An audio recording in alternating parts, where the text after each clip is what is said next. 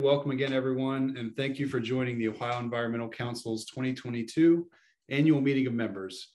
My name is Pete Booker. I'm the Chief of Staff for the OEC. We appreciate everyone joining this afternoon to hear a litil bit about what the OEC has been up to this year. Throughout the event, including right now, we will share a link in the chat for our slate of board members to be voted on. This link is for members of the OEC to vote on our officer slate. For board members whose terms are expiring this year, we ask that only members vote using this link. A member is including anyone who has donated at least $5 to the OEC in the fiscal year 2022. So if you can say that you've done that, you can go ahead and vote. Additionally, this will be a panel style event. Our moderator, Anna Siriano, will ask questions to our staff about the work this year, but we encourage you to drop questions throughout the presentation in the Q&A panel in Zoom, located at the bottom of your screen in the middle. We will do our best to address all the questions that we get at the end of the meeting. If you have any technical questions, please send them to us directly by emailing oec@theoec.org. Well, with all those logistics out of the way, let's get over to the fun. Over to you, Anna. Thank you, Pete. And thank you all for joining us. Whether you are a member or not, it's clear that if you're here, you care a lot about Ohio's environment and a lot about Ohio. I'm the OEC's Director of Membership Engagement. I love my role because, number one, I get to be a cheerleader for all the awesome staff that we have and all the great work that they do. And number two, I get to continually meet amazing Ohioans who impress me all the time with their conscientiousness and their commitment to protecting Ohio and to making progress on climate change. With that, I want to get into this panel sesh because, not to toot my own horn, but I have some pretty good questions lined up here that I think will give you a little bit more insight into some of the work we've been doing and how our amazing staff is making a real difference here in Ohio. So first up, we're going to talk about democracy. Democracy, you might be a little confused. Why is an environmental organization talking about democracy? But if you've been keeping up with us, then you know that we like to say it takes a healthy democracy to create a healthy environment. And this past year, we really saw how unhealthy the democracy in Ohio has become. In the chat is a link to our annual report, which dives more deeply into the timeline on this. But long story short, some Republican lawmakers came in hard to gerrymander our Statehouse maps and our congressional maps, and the OEC and our partners came in harder to try to stop it. The Ohio Supreme Court agreed with us 5 times in a suit contending the Statehouse maps were unfair. But because of stalling tactics and the maps went through. Boo! It was a win for us that our cases proved the maps were unfairly drawn, but it was a loss for Ohioans that the process to rectify them failed. The process to rectify it failed them. So I'm going to lob my first question to Spencer Dierig, our political director. Unfortunately, Chris Tavener, our director of democracy policy, who does a lot of this work, is testifying right now, trying to fight to save our democracy. So I think he has a pretty excuse for being out, but Spencer is wonderful. And so he's filling in. So my first question for you, Spencer, why even vote? Told you I had some good questions. Thank you so much, Anna. It's wonderful to be here with everyone. I am a poor substitute for Chris Tavener, who has done a phenomenal job over the last year and more, of course, fighting every single day to make sure that Ohio's democracy is free and it is fair and accessible to every Ohioan. He's actually down at the Statehouse right now trying to testify against 2 terrible pieces of legislation that we'll be talking about, I'm sure, a little bit later here. But if one thing is clear, it's that voting is important. And we know that because the people who oppose our environmental progress, the people who want to take us backward on climate change and want to fail to take action on the biggest existential crisis of our generation, are actively trying to make sure it's harder to vote, that we have less access to the ballot box, and that it's increasingly harder to make a difference in our communities by utilizing our democracy. And so it's incredibly important to vote because every single time you vote, you are putting out there the values and the the issues that you want to see handled by our government. We are extremely excited about the progress that has been made, but there's still a lot of work to do. As Anna mentioned, the folks at the Statehouse and those in power have worked hard to maintain a unfair partisan gerrymander of the state of Ohio, distorting Ohio's political representation and making it harder for us to be fairly represented by our state government. But that does not mean that your vote does not matter. We have incredibly important elections on the statewide all the way down to the local level that every day impact the future of our environment and the future of our climate. So even if you feel like your district is gerrymandered or your state house representative doesn't listen to you, there are countless important issues on the ballot in every election, and it is incredibly important to vote. For instance, Ohioans next year will have a whole host of local elections across the state of Ohio. We were really involved in local elections over in 2021, and we had some great successes.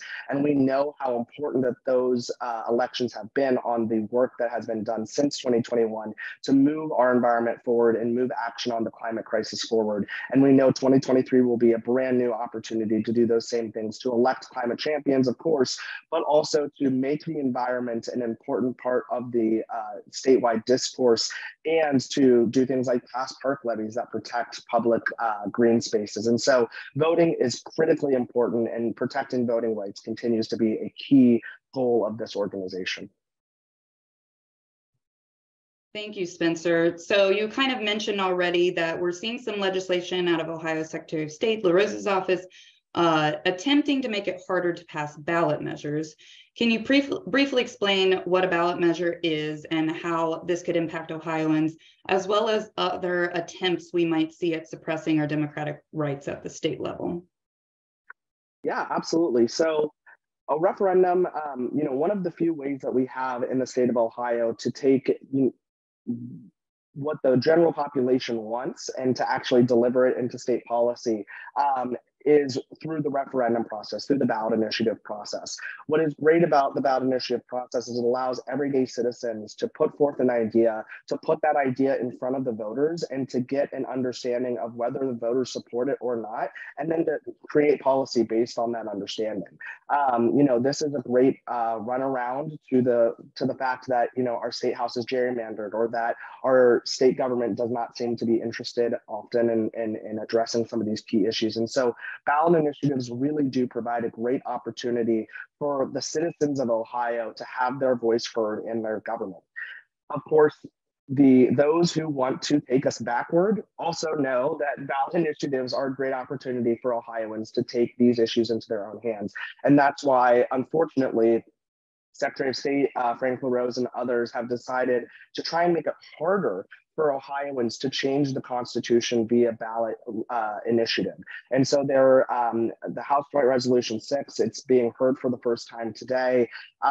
They are trying to change it so that currently only a majority of Ohio's voters need to approve a constitutional amendment in order for that amendment to pass. And to be clear, it is incredibly hard to pass a constitutional amendment in the state of Ohio by ballot initiative. It requires hundreds of thousands of signatures. It requires millions on millions of dollars in campaigning.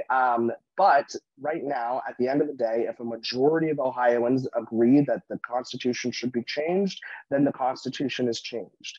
However, those who want to continue to hold us back have decided to put forth a joint resolution that would change this to make it so that 60% of Ohioans would have to vote in favor of the constitutional amendment in order for that amendment to pass. This is a really deliberate attempt to decrease the power of Ohio voters. It's something that has been tried and has failed in numerous other states because the voters saw through the degradation of democracy that was being put forth. So it's incredibly important that we continue advocating on this. Chris Tavener's down at the State House right now talking about it. If this joint resolution does pass, though, it'll be on the ballot in May. And so it'll be incredibly important that we have a strong environmental majority out at the ballot box to make sure that we protect democracy in Ohio. Unfortunately, though, that's not the only place that democracy is currently being attacked. We also see House Bill 294, which is in the Government Oversight Committee today, another one of the bills that Chris Tavener is working hard on down at the Statehouse today on behalf of the OEC Action Fund, our sibling organization. This House Bill 294 would add a whole bunch of confusing provisions to our election processes that would make it even more difficult for people to cast their ballot. It would do things like change early voting hours, change requirements for absentees. It would really fundamentally make voting harder in Ohio. And so even if this bill doesn't pass this year, we're likely to see it show up next year too. Instead of bills that make it harder to vote, at the OEC, we support policies like automatic voter registration and same-day voter registration like they have in Michigan that will make it easier for Ohioans to get out and have their voice heard. We support robust absentee ballot request systems to make sure everyone can vote in the way that works best for them. These are common sense measures to be taken that just remove the barrier between Ohioans and having their voice heard, because we know that when Ohioans have their voice heard, they speak up for the environment and they will protect our planet. And we want to make sure that we continue to make it easier for everyone to have their voice heard and to vote. Thank you, Spencer. And, thank you all for the work that you are doing. Yes, we want more people voting. For sure. So with that, we're going to move on to our next issue area, which is energy.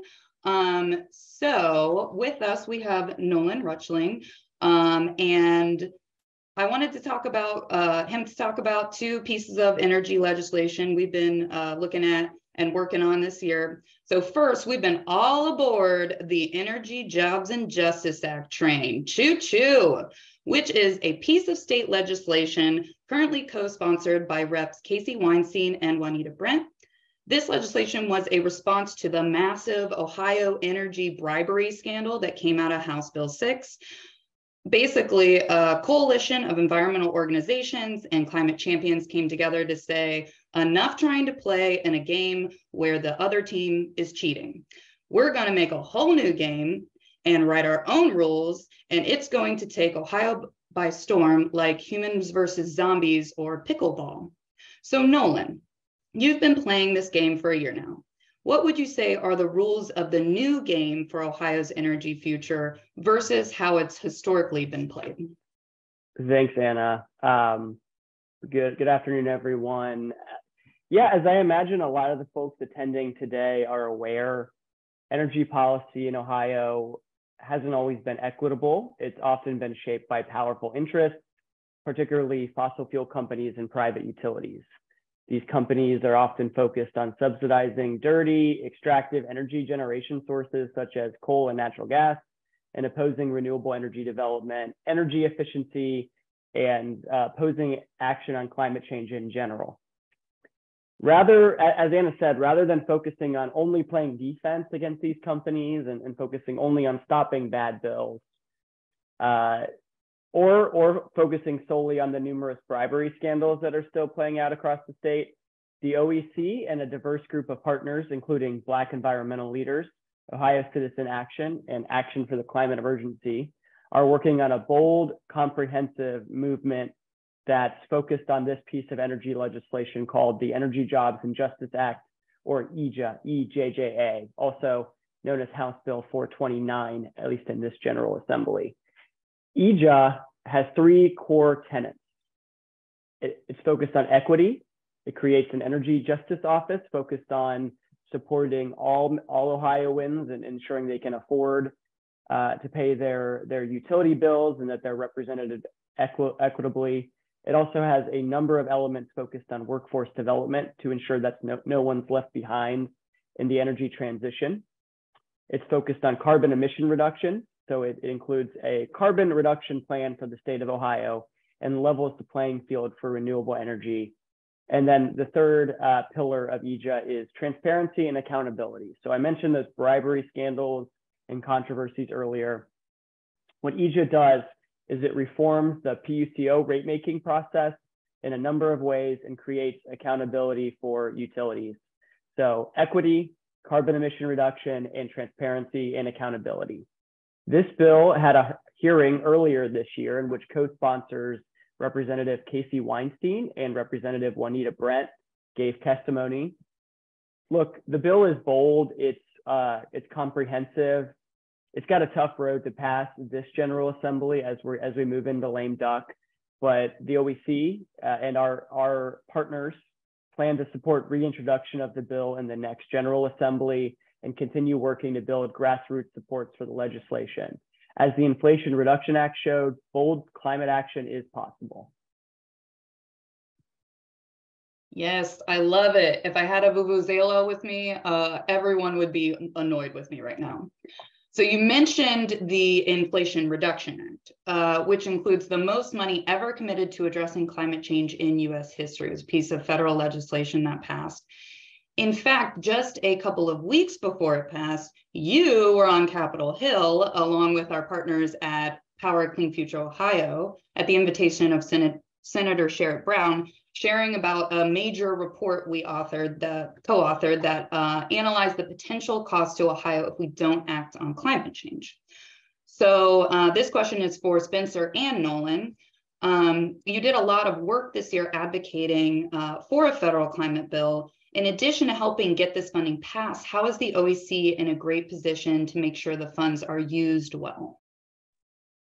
Yeah, thanks, Anna. And look, I know there's been a lot of talk about this bill, but it really is revolutionary legislation. It's the boldest climate action we've ever taken at the national level, at least so far. And this legislation will revolutionize Ohio's economy and our environment. It'll do that by creating jobs through incentivizing domestic manufacturing. The White House estimates that it'll bring $12.8 billion of investment in large-scale clean power generation and storage to Ohio between now and 2030. It also has incentives for workforce development in BIPOC communities and communities with legacy energy economies. So communities where maybe there used to be coal mining or coal plants or natural gas extraction. There are particular carve-outs for those folks so they're not left behind in the clean energy transition. The legislation will also lower our energy bill. There's a number of tax credits, number of incentives for energy efficiency, renewable energy, and other measures to make sure we can all afford to keep the lights on and the heat on. And finally, the bill focuses really, really strongly on environmental justice, energy justice, and climate justice. There's a ton in this bill, but I'm particularly excited about this. There's a lot of funding and incentives for investment in BIPOC communities. I could spend the rest of this hour talking about all that's in that legislation, but here's the deal. Ohio won't see all of these benefits if we don't advocate. We don't advocate at the state and local level. Many of these programs require the state government to apply and distribute these funds. We at the Ohio Environmental Council are prepared to push the state, work with the state, and encourage our state government to take advantage of all these opportunities to ensure no one is left behind. We'll need your help. We also will work to empower local leaders to take advantage of opportunities in collaboration with our partners in the Power Clean Future Ohio Coalition, or PCFO. PCFO now has 41 communities across the state focused on climate action and sustainability, with over a third of all Ohioans focused on, with over a third of all Ohioans living in a Power Clean Future Ohio community. We're excited to work to make sure all Ohio communities can benefit from this legislation. And I'll turn it over to Spencer. Thank you. And thank you, Nolan, and our incredible energy team for all of the phenomenal work that they've done and continue to do to make sure that the Inflation Reduction Act really has the maximum impact for Ohioans here in our state. So, I just want to take 1 second to underline how critical the Inflation Reduction Act is. This is the largest investment in climate action in our nation's history, and perhaps even in world history. This is not a small feat, and I am incredibly honored every single day to be able to say that I'm a small part of an organization that had a big hand in trying to make it happen. The OEC Action Fund engaged really heavily with state and local partners and national partners to help pass the largest investment in climate action in our nation's history. And that is something we can all be incredibly proud of. Not just the largest investment, but an investment that focuses on justice and anti-racist principles that will help mediate and deal with generations of environmental racism. These are real impacts that this legislation will have. But our work is not over. Our work is only really getting started now that we have passed this legislation. The Ohio Environmental Council has developed and positioned climate champions in places of power all across the state of Ohio, from the local level to the state level to the federal level. And we are engaging with these elected officials and depending on deep relationships that we've built with them to implement climate policy and also brainstorm new ideas to advance the cause of environmentalism. And no one does this better than our phenomenal regional directors. These folks know the climate champions, they work with them on a daily basis, and are in a prime position to help these climate champions use the federal funding to make the largest impact possible in the state of Ohio. And so I'll throw it over to Anna to talk more about that. Yes, thank you. Yes, we have an amazing regional team. So we are we have a really cool setup at OEC where our policy team, who are issue experts with knowledge of major funding and legislation decisions at the federal, state level, local level, are able to work with our regional field directors to connect this information to local organizations and governments, especially those climate champions that Spencer was talking about. There are a ton of great tools at the local level that municipalities can take advantage of to be huge contributors to climate action, even when things are tougher at the state and federal level. For example, our former Northwest Ohio Regional Director, Nick Mandros, worked with Toledo City Council to pass a budget amendment, widely known as the 1% for the environment, that requires at least 1% of the annual capital improvement budget goes to environmental protection, sustainability, and climate resilience, and created a full-time position in the mayor's office dedicated to climate action. So I would love for the regional directors to share about some of the tools that have been used in the cities and their regions this year to address environmental issues. So first up, Brian Siggers, who is our Cleveland Metro Director. So up in Cleveland, what have you had going on there? So as Anna said, I'm Brian Siggers. I serve as the Cleveland Metro Advocacy Director for the Ohio Environmental Council. And a lot of the work that we do with our Cleveland program is guided by our Cleveland Comprehensive Policy Platform. The policy platform was developed prior to the municipal elections in 2021 and provided an incoming administration with policy recommendations focused on energy, water, environmental justice, transportation, and parks and green spaces. A key component of what we're doing in the city of Cleveland is cultivating relationships with community stakeholders, elected officials, and environmentally focused organizations to see these things, see the items from the policy platform play out. We also convene an organization called the Cleveland Environmental Advocacy Coalition, which developed the policy platform, and we remain actively engaging in monthly meetings to review and update our legislative tracker that monitors progress on the policy goals and make sure that we're moving through with that. And some of the wins that we'd like to share are like the passage of the Complete and Green Streets Ordinance. The Complete and Green Streets Ordinance, we submitted a comment, and we're excited to announce that the ordinance will improve the condition of road projects among city departments, require street designs to prioritize vulnerable road users, invest in green infrastructure measures, and create an oversight committee to review road projects, ensure that the designs are met for all road users. Also, the city of Cleveland has issued an RFP on its Parks and Recreation Master Plan. In collaboration with our partners for the Trust of Public Land, Cleveland was chosen for the 10-minute Walk Park Equity Accelerator Program. And this program has goals to advance our local parks and enhance the quality of life for all Cleveland residents. The city of Cleveland also hired its Director of Sustainability and Climate Justice. And this past August, we had the opportunity to meet with Director Sarah O'Keefe and share information about OEC, our family of organizations, and our Cleveland program. We were well received, and we remain in consistent communication with Director O'Keefe and her office. Lastly, the city of Cleveland announced that the members of the Urban Forestry Commission are approved, and we're glad that we have representation from partners from our coalition. The Urban Forestry Commission is looking to explore new ways to provide a safe urban forest while striving to preserve its natural beauty, and we're glad to see that it's operational. This past October, we supported the OEC Action Fund as they hosted a Cleveland fundraiser headlined by Mayor Justin Bibb, and we had an appearance from Cuyahoga County Executive-elect Chris Ronayne. Mayor Bibb has been a strong ally and supporter of the work that we're doing in the city of Cleveland, and we're looking forward to working with Chris Ronayne as he assumes office next January. Also in October, we were able to attend the EPA's Clean Water Fest, where we celebrate the 50th anniversary of the passage of the Clean Water Act, and we had an opportunity to speak briefly with Administrator Michael Regan and thank him for his hard work in creating the new Office of Environmental Justice. As the Cleveland director of OEC, I serve on a steering committee for the Greater Cleveland ARPA Steering Committee, which is a group that's dedicated to research. We're on the committee for the NOAC and their action plan, their climate action plan development, and I've also facilitated panels with the Cleveland Heights Green Team to develop that shows how to develop a climate action plan effectively.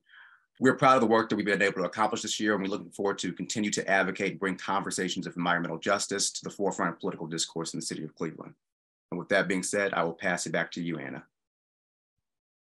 Awesome. You're doing so much great work up in Cleveland, Brian. That's really amazing. So I heard ordinances, commissions, policy platforms, plans going forward. Sounds like a few mechanisms local governments can use to advance climate action. Kylie Johnson, who is our Southwest Ohio Regional Director. I know things in Cincinnati Cincinnati's been doing things a little differently through the Green Cincinnati Plan, which you've been actively working on this year. Can you tell me what makes this plan so interesting and what work you've been doing? Sure. Thanks, Anna. First, I'd like to note that 2022 has really been a fantastic year for environmental progress in Southwest Ohio and specifically Cincinnati. Starting back in January, Cincinnati City Council held the first meeting of the new Climate, Environment, and Infrastructure Committee, which is the first committee focused on climate in Cincinnati. I was honored to represent OEC as the committee's first speaker, and have continued to support their work throughout this year.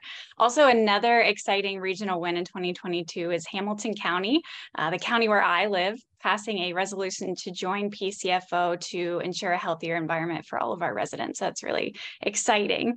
Now regarding the Green Cincinnati Plan, it's an effort that has been conducted every 5 years since 2008 to set carbon emissions reduction goals to help make Cincinnati a more equitable, sustainable, and resilient city.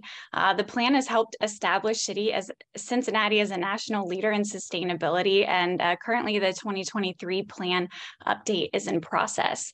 So earlier this year, I was appointed by Mayor Purival to represent OEC on the Green Cincinnati Plan Steering Committee, working alongside the Office of Environment and Sustainability, or OES, the Steering Committee Chair, Councilmember Mika Owens, and key stakeholders from across the city. Now, while the Steering Committee is overseeing the plan update, the effort really is largely a community engagement process that started with a kickoff event at the Cincinnati Zoo back in March with nearly 300 people in attendance, which shows you how much excitement there is around this plan. And in addition to serving on the steering committee, I was also appointed to chair the Advocacy, Education, and Outreach Subcommittee, which is one of 8 subcommittees focused on different aspects of sustainability and resilience that's going to help our city reach its carbon reduction goals. So this fall, the public was invited to attend subcommittee meetings across the city to help refine the goals, strategies, and actions for each section of the plan. So I'll end with saying that the 2023 plan update is really unique and that it's going to establish aggressive carbon neutrality goals by 2050. And this is the first year that advocacy has been included as a section of the plan. What also sets it apart is the intentional focus to center equity and environmental justice priorities priorities in every aspect of the plan. So it's really been an honor to represent OEC throughout this process and work alongside amazing partners like OES, Green Umbrella, Groundwork Ohio River Valley, and of course the community. So for anyone, if you're interested in updates on the plan's progress before its anticipated passage this spring, you can visit the OES Citizen Lab page, which we will drop in the chat for you. Awesome. Thank you, Kylie. I always find the stuff going on in Cincinnati so impressive, and I'm always impressed with your work. And I love how involved, like you were saying, that first meeting, 300 people, like that plan has been really about involving people and with putting a justice lens on everything, like getting the input of the most impacted people is, I think, just amazing and makes every plan better. And I wanted to move on to Molly Jo, who is our Southeast Regional Director, Southeast Ohio Regional Director. You've been doing great work in Southeast Ohio for the Backcountry campaign. And I know that you've been very intentional about involving people and organizations in that work. Can you share a little bit about the vision for this project and the process? Thank you, Anna. Yeah, absolutely. I'm so deeply honored to serve alongside more than 130 local businesses, governments, and organizations who are really the heart of the Backcountry campaign in Ohio's only national forest.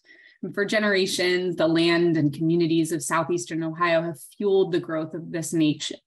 But all too often, decisions about how to manage this place and its resources are made by agencies and industries without the real input of the people most affected by those decisions. So the Backcountry campaign comes out of this, and it's a shared vision for the future of 30,000 acres. For reference, that's roughly the size of Cuyahoga National Park, of the Athens unit of the Wayne National Forest, which is our National Scenic Trail Corridor. The Backcountry campaign aims to ensure the transition to an outdoor recreation economy will support the continued healing of these resilient communities, improve the quality of life for local people on the land, and protect them for generations to come. This is a campaign that not only seeks to position the region as a nexus for carbon sequestration, to center stewardship of recovering old growth forests and our precious white oak ecosystems, and to build a thriving regenerative outdoor recreation economy, but to also put the decision-making power back into the hands of the people who love and live in these little cities of the forest. And this is a multi-year campaign. Connecting with the right stakeholders and fostering community support takes time. But we believe it's critically important that we do this work intentionally and build it alongside and for the people who have been negatively impacted by the harmful effects of extractive industries, who have been largely left out of the decision-making process.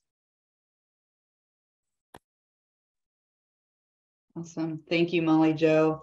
I can't think of a better representative for OEC to have down there working with local partners and getting that Backcountry campaign moving. So next up, I'd like to go to Chris Colon, who is our Northeast Ohio Regional Director. And you've been doing a lot of cool work with partners to bring people into the fold in Youngstown area. And you've also been getting some great wins in Youngstown and Warren. And so I was wondering if you could just share about those wins and some of that work you've been doing with people around there. Yeah, absolutely. Thanks, Anna. As Anna said, I'm Chris Colon. I'm the Northeast Ohio Regional Director here at OEC, and a lot of my work has been focused in the Mahoning Valley. In my time here, I have found that people and working with people is where my impact can be felt the most. In collaboration with several local partners, including League of Women Voters, Healthy Community Partnership, YWCA Action, and United Returning Citizens, we're in the midst of a new activist leadership training program called Building a Better Table. Our first session was led by our own Spencer Deerick, and our second session is happening December 14th. Prior to the midterms, we partnered on several Get Out the Vote events, including Earth Day Election Edition, in which our own Chris Tavener came to speak. And shared with the group the importance of getting out and voting when it comes to climate change. We're also advancing our environmental justice work by partnering with the National Association of Social Workers in Ohio chapter to create a curriculum around environmental justice. And we're also speaking to first-year students at several regional universities, including one today, right after this annual meeting with students at OU Zanesville. We've helped local partners with their Listen, Lead, Share events all over the Valley. Additionally, I joined the board of Friends of the Mahoning River, advocating for dam removals all along the lifeblood of our valley, that Mahoning River. I further assisted in planning and implementing the organization's Riverfest event this year. I served on the Citizens Action Board of the Eastgate Regional Council of Governments, where I advocated for green infrastructure to be included in several major construction projects. With all of that, several wins here have been had. My work alongside climate champion Lauren McNally got to see Youngstown join Warren as a PCFO community. Just a month later, Youngstown City Council committed to a greenhouse gas reduction goal as they passed legislation to re-implement the Shade Tree and Beautification Commission. And Trumbull County has secured a significant amount of money to help clean up brownfields all throughout the community. So many great things happening, and we're looking forward to so many more wins in 2023. Thank you so much. And thank you to all the regional directors for all your hard work at the local level.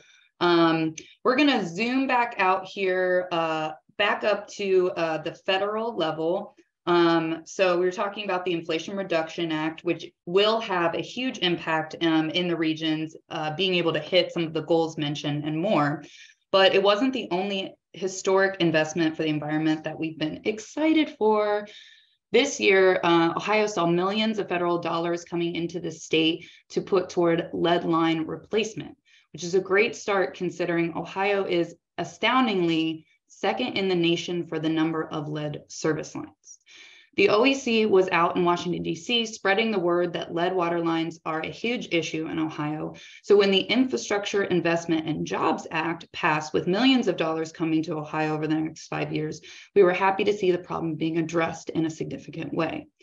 Pete, what else could that money be used for from the Infrastructure and Investments and Jobs Act? And what projects are you most excited to see unfolding from it?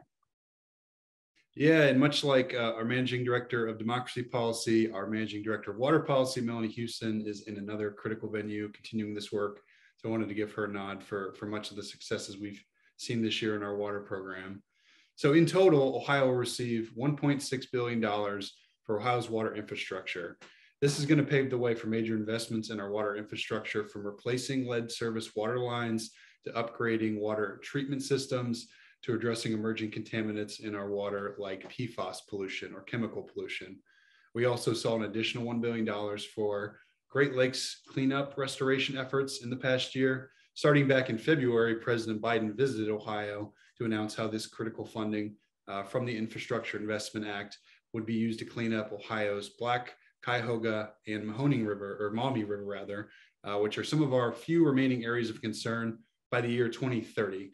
These funds will help the entire Great Lakes region make progress in conservation, water quality restoration, and habitat protection.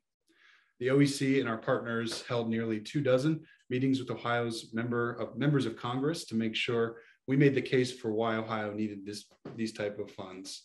The Great Lakes Restoration Initiative, climate resiliency, and lead service line replacements needed increased investments, and we're hoping to build off the momentum and keep it going forward. Awesome, thank you. So we also have state funds that have been allocated through H2 Ohio, and we've been advocating for those funds to continue currently and then to continue. So H2 Ohio is a water quality initiative, and a lot of money is coming from that to address water issues throughout the state, including major changes to farmland practices that have resulted in 1.2 million acres of farmland using best management practices. Holy cow. Pete, what do you think made H2 Ohio so successful? I think really the program's been successful because it's had a well-rounded focus where it's broad, science-based to tackle some of Ohio's most critical water quality challenges like harmful algal blooms, aging infrastructure, as well as lead service line contamination through lead service lines specifically.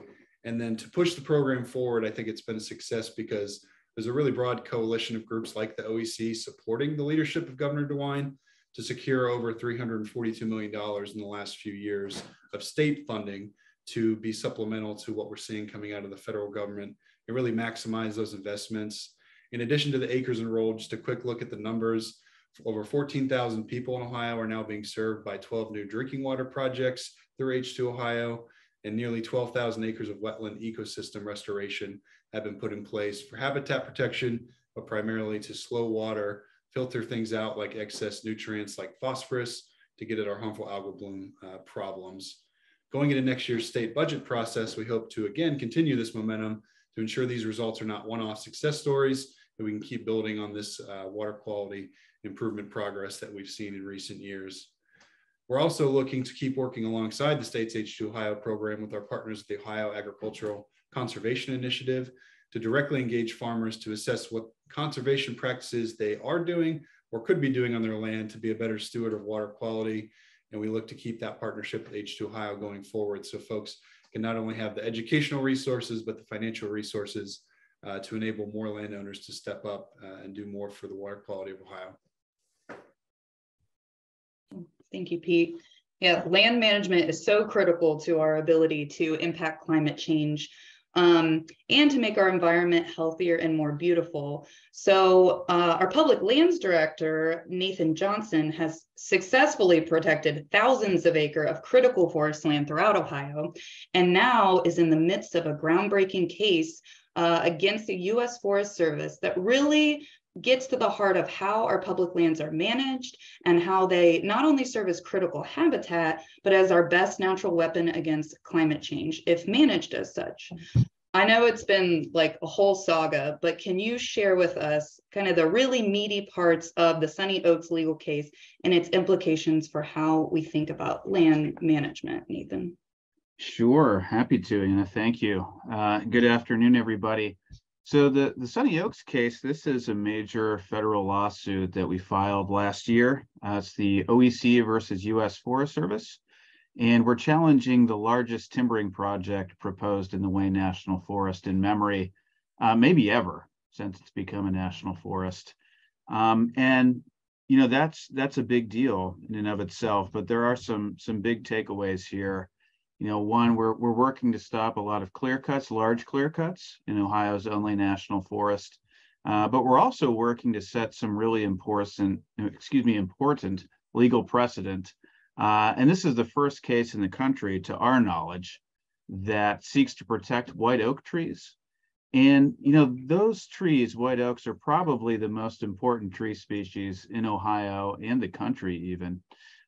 In addition to looking amazing and living forever, at least in human terms, every tree is different, every individual, but some of them can live 600 or more years, really incredible. They're also the source of bourbon, which I know a lot of folks appreciate, but ecologically speaking, they provide more habitat, more food, more nutrition to more animals than probably any other tree in North America, maybe the planet. So really an incredibly important tree. A historical note, they were dominant in Ohio. I mean, you know, something like 40% of the trees in Southeast Ohio prior to European settlement were supposedly white oaks. So really incredible tree. The sad thing is, though, that they've been hammered, especially in recent years, but historically after settlement, they just do not respond well to heavy timbering. We're losing them currently. There are a lot on the landscape, but we are really losing them. They're being over harvested, and it's a big problem. And so part of what we're doing with this lawsuit is advocating, fighting, litigating to save white oaks on the Wayne National Forest. And a win here could set some really important precedent for that tree, that species, not just in this forest, but in many other national forests across the country. So something we're really excited about working on. And it's not just that, there's something connected to those trees as well. And that's the fact that all of these trees are connected by fungal networks, also known as the Wood Wide Web. And these fungal networks are what make forests interconnected, interacting communities, more than just mere collections of of trees. And that's something that science has been realizing more and more, that's becoming more and more part of the public consciousness as well. And it's something that is really exciting here for us too in this legal context. Again, it looks like this case in federal court is going to be probably the first major case to really bring up these fungal networks front and center in legal arguments and bring it before a judge and seek a good ruling to protect these networks, to get agencies to acknowledge that they're important parts of the ecosystem and win protections for them. So really excited to be pursuing this case, and it could be, like Anna said, a groundbreaking case. Pun half intended there, Anna, but thank you. You can take it away. Thank you, Nathan. All right, so we have a little over 10 minutes left, but so if you have not already popped some questions into the Q&A, which the button should be at the center of your screen, please do so. Ask your questions. We'd love to address those at the end. But before we get to that, I'm going to pitch it over to Dina Seco, our Vice President of Advancement. Thank you, Anna. I'd like to begin by just extending gratitude to each of you for joining us and for your support of the important work that we do every day. This annual event is such a great opportunity to demonstrate what it takes to secure a strong democracy and a healthy environment for all Ohioans. As you've heard from our program leaders today, we have a lot of work ahead to combat the ongoing assaults on our democratic systems, to secure access to safe and affordable drinking water for all, to ensure Ohio transitions to a clean energy economy in which we don't leave anyone behind, to protect the vast public lands that our ecosystem depends on to thrive, and to uplift the voices of communities across our state who have the solutions to the problems that they face every day. As we head into 2023, we will be focused on the development of a new strategic plan. This is our opportunity to build on our past progress, define the biggest challenges faced by communities across the state, and focus on the most strategic and timely solutions for those most impacted by those issues. It's our guiding light, our North Star, that provides us a clear vision to move Ohio forward. We will be inviting lots of opportunities for input from each of you to engage with us as we define the next generation of our priorities. The first opportunity to set us up on a strong path ahead is to make a donation and invest in not only the future of OEC, but the future of our collective movement. Our opponents to progress are some of the wealthiest adversaries out there, like corrupt utility companies and fossil fuel interests, just to name a few. But there are a whole lot more of us than there are of them, and it will take all of us to accomplish our big goals together. Big gifts, small gifts, all in the middle, it will take us all.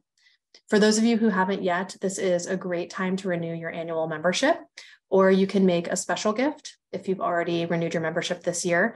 Your support is going to help us keep up the fight of the ongoing campaigns that you've heard about today, and it's also going to help us kickstart our collective vision ahead. Thank you again so much for your time and for your investment. I'm going to pass it back over to Anna for a Q&A. Awesome. Thank you, Dina. I've been astounded by the generosity leading into this meeting already, and I really hope that we've shown the impact that your dollars have made and have the possibility to continue to make in Ohio. So please give using that link in the chat. And if you can't give, please make sure to sign up for our newsletters using the link in the chat to stay in the know on our latest work as we embrace a new year. Also, if you are a member and have not already voted on our slate of directors of the board, please do so as well. We want to give a special shout out and thank you to Jade Davis, who's coming off our board for serving on our board for 6 years, and Bruce Underwood as well for serving on our board for 3 years. Your contributions of time, talents, and more, so much more, mean the world to us. So I am loving the questions we're getting from the audience, but we have, about 10 minutes, a little less than 10 minutes left. So I'm going to select a few of those to address. And if we need to go over by just a few minutes, we can do so. But feel free to get on with your day if you need. And if you have to hop early, thank you so much for joining us. I hope it's been informative and engaging, and that you will continue to stay up to date with us. So let me get into the questions here. So first, I have a question for Nolan. So Nolan, has OEC considered the creation of a resource that can assist local green advocates when they are often outnumbered at hearings? Yeah, thanks, Anna. And that's a great question. This question is referring to hearing, in particular, I think is referring to hearings at the Ohio Power Siting Board, where we're seeing a lot of opposition to projects, large-scale wind or solar projects. Sometimes there's a lot of disinformation or misinformation being cited. We're absolutely considering all of our options in how to support those local advocates. I will say this, the most effective way that we see moving forward as we continue to be strong advocates at the Power Siting Board is to empower local advocates. Statewide organizations, we do have resources and we can support, and we do plan in the next year to continue to be active and advocate at the Power Siting Board for these renewable projects. But the most effective way to advocate is for folks who live in those communities to talk to their friends, their families, and their neighbors. And absolutely, we're already active at the Power Siting Board, and we'll continue to share resources and try to identify opportunities to support folks on the ground. Cool. Thank you, Nolan. And I will highlight that we had so many members and supporters submit comments to the Ohio Power Siting Board, just generally asking that climate change be included in their rulemaking when they're considering power plant applications. But there is a lot of stuff going on there. So we appreciate our local advocates so much. And, contact us, anytime. I guess I'll just speak for everyone, say contact us anytime if you have questions and you want to, support renewables in your area and you're kind of running up against it. So we can help out with thinking through that. This question is also for you, Nolan. So if you could come back on, that'd be great. So this is from Jim in Bowling Green. I am part of the committee writing a climate action plan for Bowling Green. Thanks, Jim. So far, the emphasis has been on carbon reductions, but I am concerned about the lack of focus on climate vulnerabilities, floods, tornadoes, drought, heat waves, etc. It seems to me these are critical to overall climate mitigation. Do you have any suggestions or advice? Yeah, love that question. And Jim, we're going to post some resources in the chat here. But I'll just say first, it's great that you're involved in your local climate action committee. I think that's one of the most effective ways to take action on climate change. So all attendees, that's a great way to make change happen. We actually released a report this summer focused on exactly what you're referring to. It's called The Bill Is Coming Due, and it's focused on the cost of climate change to local municipalities. So beyond oftentimes in climate action and in the climate conversation, we talk about the human impacts of climate change, and that's obviously crucial and important. But this report is entirely focused on how local governments will be impacted by the resiliency type measures Jim mentioned. So we dropped the link to that in the chat. I think that's a great resource. Of course, you can always reach out to our team for more details. Also wanted to refer to the Cincinnati Green Cincinnati plan from 2018. There's a resiliency section in there that may be helpful for reference as well. And as always, feel free to use our team as a source and as a way to help. All right. And I'm just going to note real quick for the team, I think there's 2 links to the Cincinnati plan in the chat, but the cost of climate change report, we'll throw that link in there soon. So I think what we'll do is we'll talk to Nathan next. We have a question that is, what is the status of the Wayne lawsuit? Yeah, thanks for the question. It's a good one. So right now we're mostly through the bulk of briefing, most likely. We filed our merits brief, and the federal government Department of Justice has filed their merits briefs as well. So at this stage, most likely the next major event is going to be oral argument before the court. That's not yet been scheduled though, but we will certainly let our members know and the public know when that opportunity to tune in or take a look at the proceedings comes up and gets scheduled. So thank you.